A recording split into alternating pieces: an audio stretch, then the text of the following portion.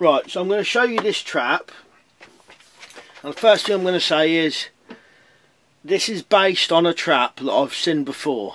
Now, the bloke who did it, I think his YouTube name is Imaginative Guy.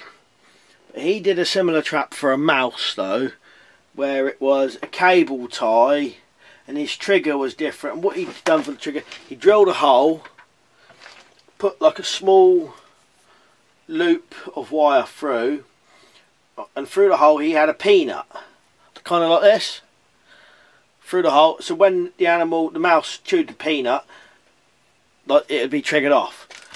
Well, and the noose was a cable tie.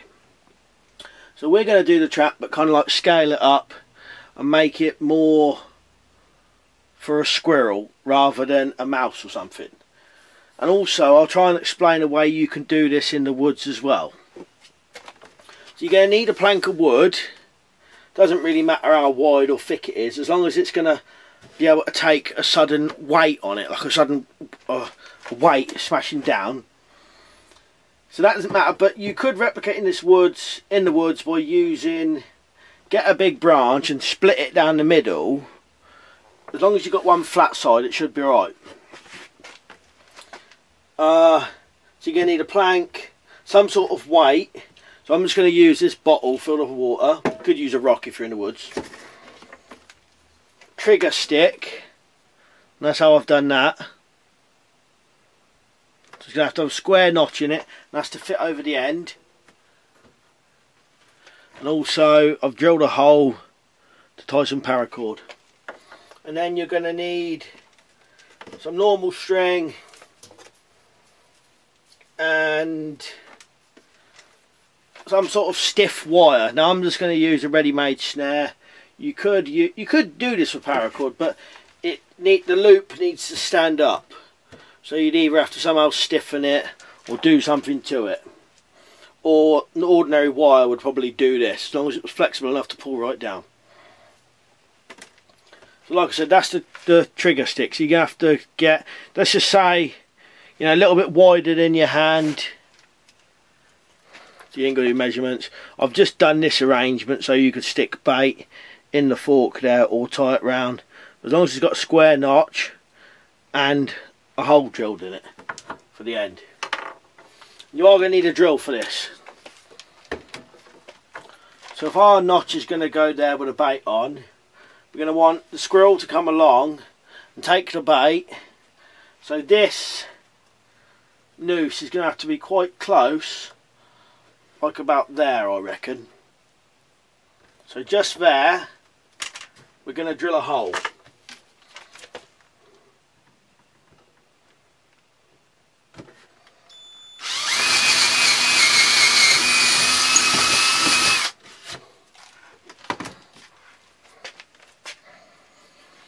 Right, so now we're going to get our noose.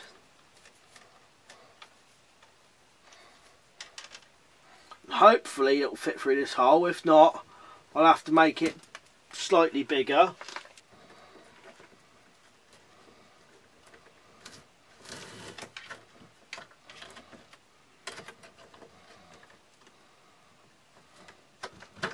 Right.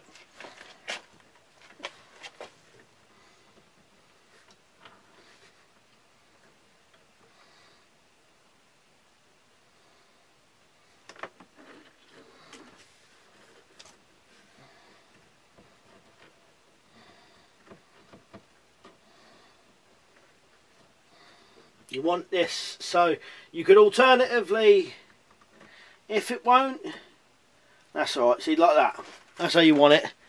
If it didn't stay open like that, you could drill the hole to one side, and then with the hole there, you can have it laying to the side like that. But now we've got that there, so now you want to get this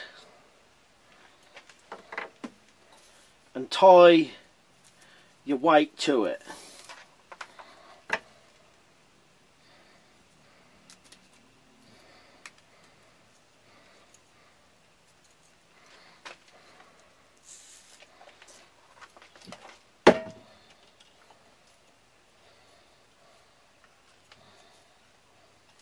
The closer this is, the less distance it's got to fall, so it should set off quicker. And that's got to go there. Then your snare, you're going to want to tie this to the weight as well. I'm just going to cut a bit of this off because we don't need all this.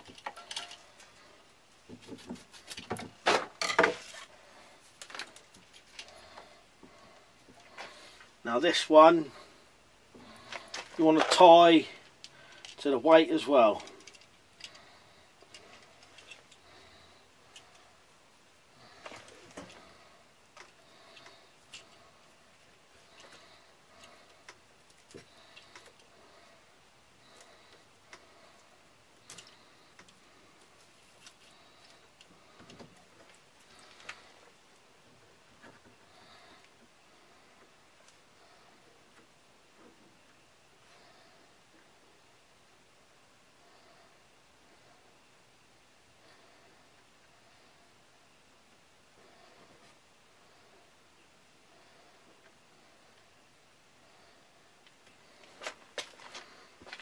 Do a close-up of that.